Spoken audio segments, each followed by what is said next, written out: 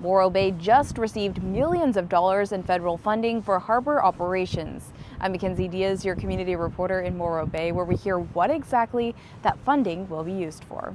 Morro Bay was given $14.46 million to address dredging needs and to maintain the harbor for commerce and boating safety. Morro Bay Mayor Carla Wixom says the funding will most likely be divided into two segments. This year for dredging the mouth of the bay for navigation in the channel, and the second half of the money will be delayed and used for dredging the middle to the back of the bay for navigation in the channel there. Morro Bay is the safe harbor to many, a place where boats can easily get in and out, a luxury recreational and fishing place, and a home to the U.S. Coast Guard. But when a storm hits, some problems can occur. And as you know from beaches, the shallower the beach is, the bigger the waves are, and so that's the reason that it needs to be dredged every year. The dredging will start next year in May for the inlet part of Morro Bay, and the back channel will be done sometime in the fall, according to the Morro Bay Harbor Director. If not properly taken care of, sand would start to fill up the bay, the mayor says. And it would change the